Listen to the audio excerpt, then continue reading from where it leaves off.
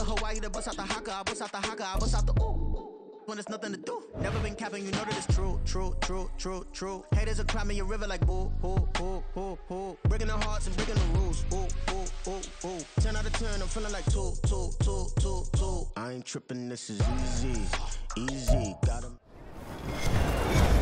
With Charles Davis, as always, I'm Brandon Gaudin. Charles, you talk about storylines in this one. I think it begins and ends with our two quarterbacks, certainly two of the best in the business. And nowadays, I don't think you can get by for long periods of time without a top-flight quarterback. The way the game is played, with all the responsibility he has and how the game flows through him, if he's not on the top of his game, your team's not going to benefit at all.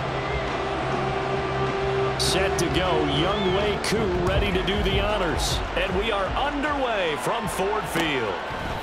Hill is going to take it out of the end zone. And he's free going down the left side. It's a foot race. He's past the 30. He will score. Touchdown, Eagles.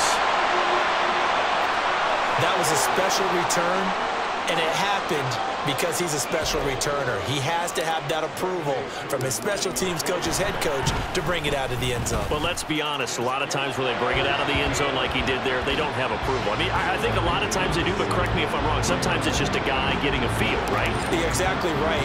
What's the old adage? Sometimes you just have to know when to break the rules. And if you do, you're taking on some responsibility. But he was happy to do so there. And a nice job there on special teams to limit him to inside the 15 as he's dropped at the 14.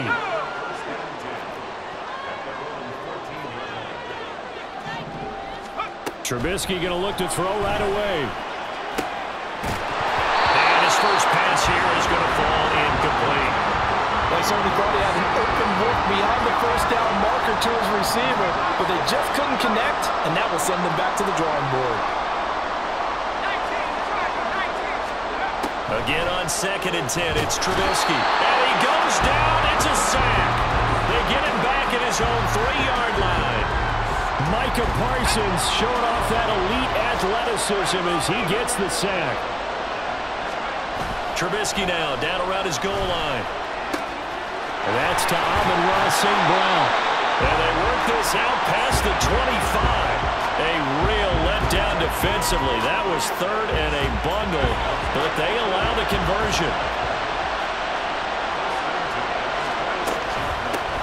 First rep of the game for Josh Jacobs. And not a whole lot there, maybe a yard to the 27.